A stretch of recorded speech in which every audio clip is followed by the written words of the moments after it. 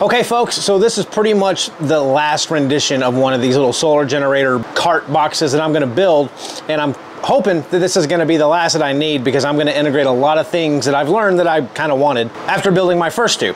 So as you can see, this one's a lot deeper, and I did that because I left myself enough room to expand this. I'm eventually gonna wanna put two 200 amp batteries in here, but I'm gonna have enough room underneath to store at least two and link together. And then up top, I built, and guys, this is just an extremely simple type box. I didn't show you how to build this because I just scrumbled through my garage and found a bunch of miscellaneous plywood. I got 1/2 inch, I got 3/4 inch, I've got some particle board. It's just a mix of just a bunch of junk wood that I had. So, but up top, since this is gonna be so much deeper, I went ahead and installed a hinged top, and I'll bring you in closer here in a second, but this is gonna be where I'm gonna put most of my wiring and close the top, and that way it's not gonna be really seen. And I am going to be installing some 12 volt goodies on this. So already I've got some switches and I've got some 12 volt outlets. I've got some USB charging outlets, and I've got just a regular cigarette style charging outlet right here. I'm gonna be installing, I guess you can call it security lighting, perimeter lighting, I don't know, but I got a couple of these little LED lights that I'm going to install up here that in the event, you know, there truly is a power outage and I've got to have light, I'm going to have two of these little light bars up there, of course running off of the 12 volt. So with the 12 volt, of course, I'm got a fuse box. I've upgraded this one to a Victron 130 charge controller because I plan on running a minimum 400 watts on this with the ability to expand just a little bit more. So I upgraded to the 130, and I'm gonna be using this Yinleader, whatever, 2000 watt pure sine wave inverter. So we're gonna be using this. This is the biggest inverter that I have. Most of mine are 1500 watt, but this is a 2000 watt, 4000 watt surge capability, pure sine.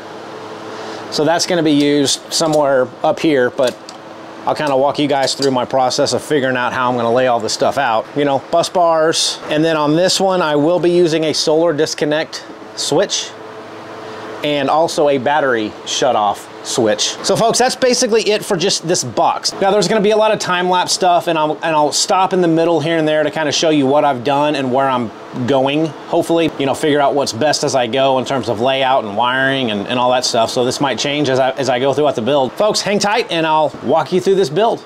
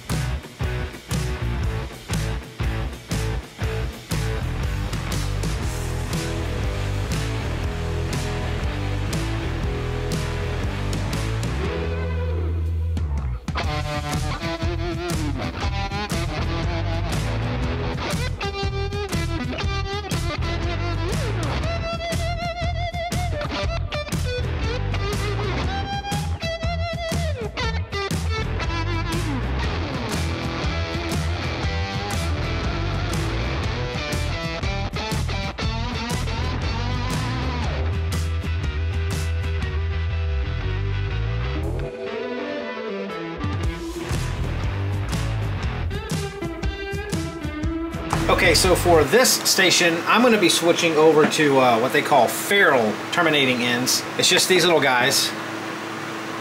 And it does, of course, require a special crimping tool, but this was only like, I think, 20 bucks, and it came with quite a few of these different size ferrules. It just provides a much better, I'll show you what it looks like, but it's supposed to provide a much better connection point to these type of things where you have to, you know, insert them and tighten them down. So to start off with, this is going to be my solar cable extensions that's going to go into the bottom of my solar disconnect switch. And you're just going to kind of squeeze it on, twist it on, and you insert the ferrule into this and squeeze down. And look at that. It makes a perfect square, and that's going to have a much better connection in this thing.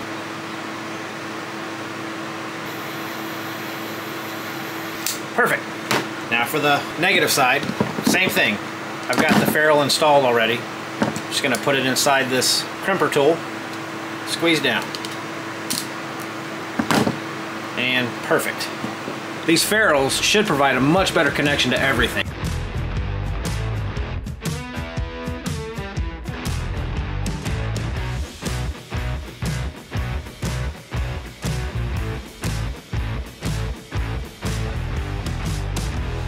Now I can get a couple of small pieces of lead wire to connect the negative to the negative and the positive to the PV side. And that'll complete that part. And let me show you folks this too. I did go ahead and get a different kind of battery monitor. So I picked this up from, I don't know, LNEX. So I've got to cut a hole right here, and I'm gonna have this sitting somewhere, you know, in the vicinity of this area. So I'm gonna go ahead and mark and cut and get that sorted out.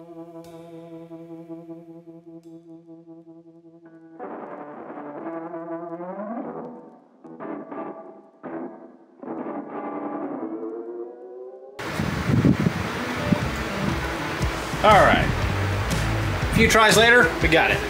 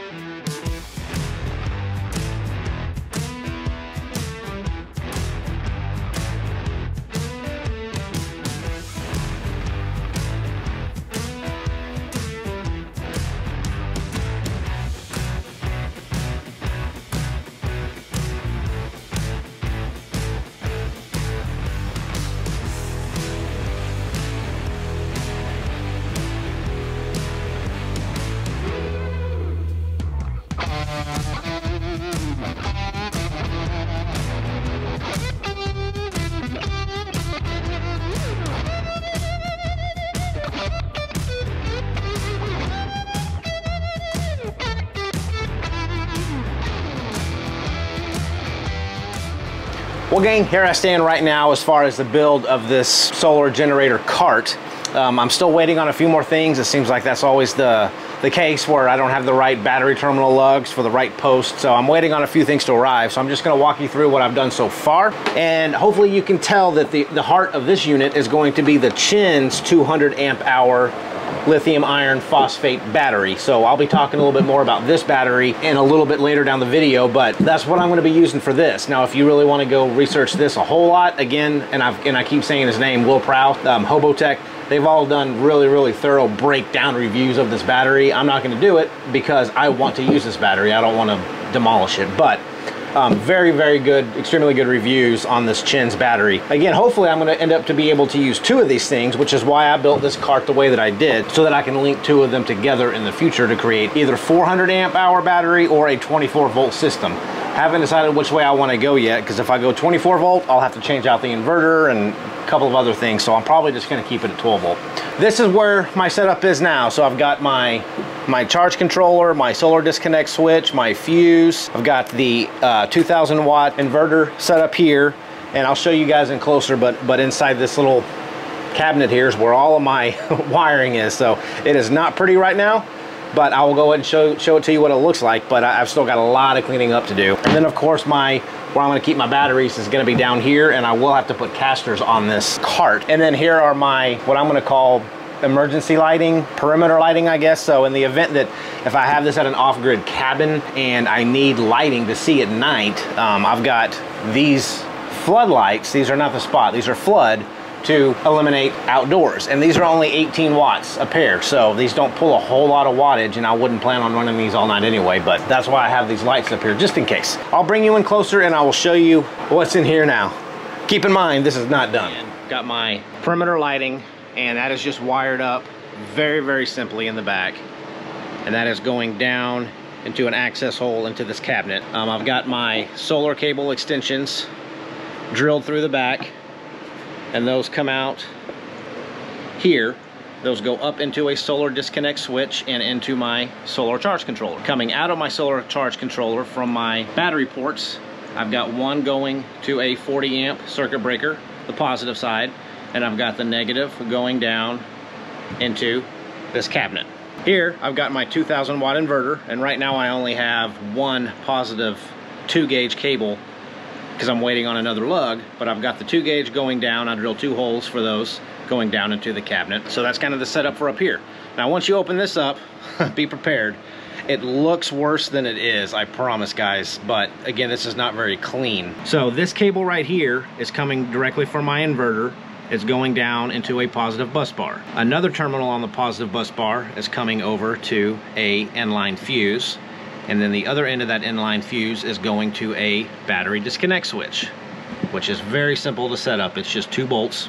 Coming out of my battery disconnect fuse is another 2 gauge wire going down through a 3/4 inch hole I drilled out, and that's going to be the lead that's going to get hooked into my battery post. Also coming out of the positive bus bar, I've got this 10 gauge wire coming off of one post and going across and going to my 12 volt fuse panel. And this is, well, let's start with negative. So again, negative is going to be just the same, except I don't have it, but I'm going to have a negative 2 gauge wire coming from this post on the inverter, going down through that hole and down through the bottom, and that's going to eventually be ran to this negative bus bar. But right now the negative bus bar has a negative 2 gauge cable that is not yet hooked up, but it's fished up through, and that negative cable comes up here and connects to one side of my battery shunt, and then the other side of the battery shunt is connected directly to my negative bus bar. And again, this little 8 gauge cable, negative, is going through and up, and then that's what this is going into my solar charge controller. So this is hooked up to my negative bus bar directly. I also have the negative side of my 12 volt fuse panel hooked up to my negative side of my bus bar. And all of this small 14 gauge wiring you see on the sides, this is all from these. And you might see this resistor, so I'm going to test something out. I don't know if it's going to work. I saw it on another video, but this is a little Momentary push button switch.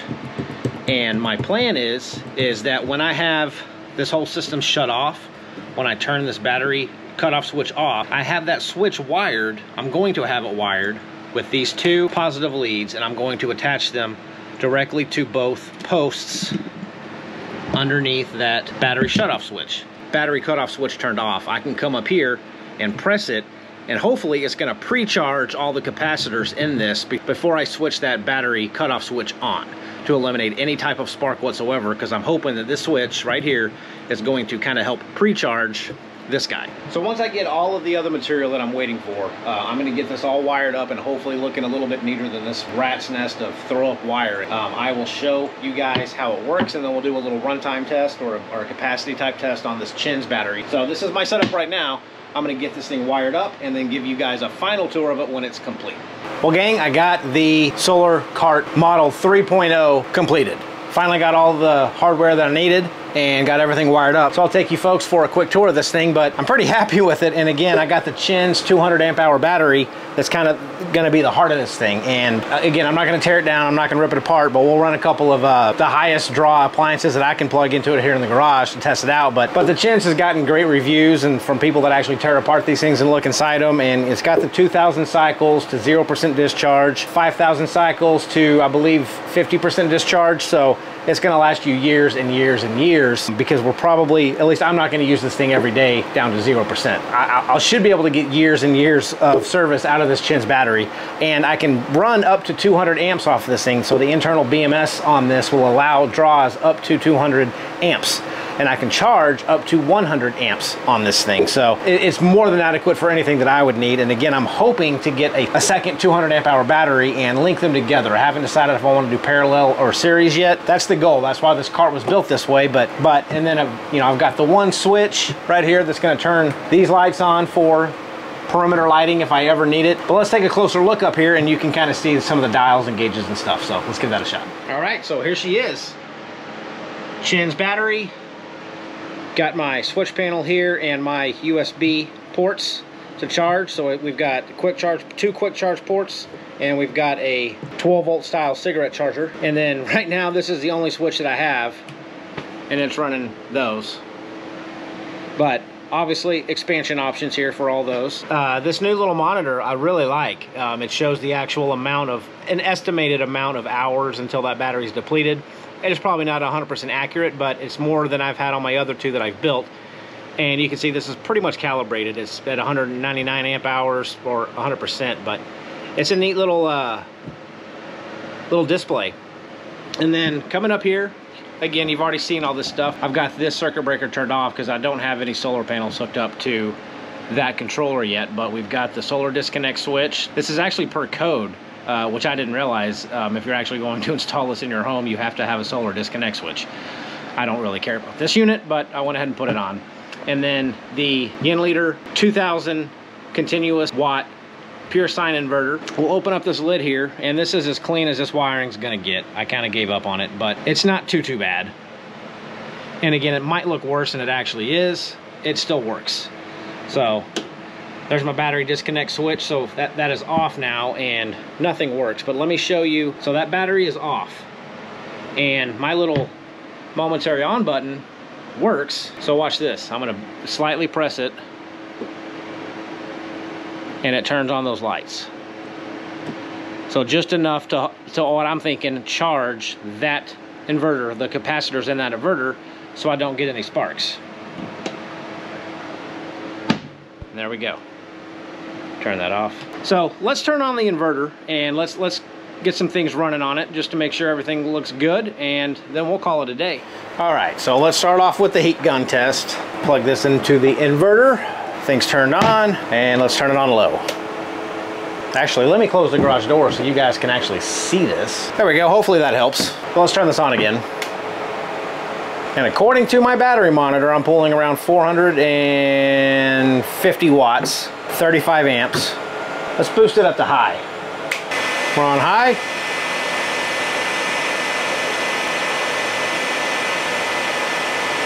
Okay, so we're on high on this. We're pulling 1555 watts. We're holding steady at 12.9 volts, outputting 119 volts on the inverter, according to the inverter. Let's turn on some lights. Looks good. I hate running these tests with the heat gun because it's so hot. This thing just is like sitting in an oven. It's a good test for these batteries and the inverter and the whole system to make sure everything's working properly. Cabling feels fine. Yeah, I think we're good. Close that back down. So guys, that's really it for this final build of this little cabinet. I hope it gave you some ideas if you want to build one of these things. You know, store this in your garage, in a shed, whatever. You don't always have to put these things up on the wall like I see a lot of people build. You know, I'm going to throw casters on this so I can move it around if I have to. And it does take up floor space, but again, it's more mobile than if it's on the wall. I can move this to inside if I have to. So that's why I kind of like building them on these carts. So yeah, guys, so that is it for this little cart. Hope you found that build any bit useful and slightly bit entertaining. So guys, until next time, we'll see you soon. Thanks for watching.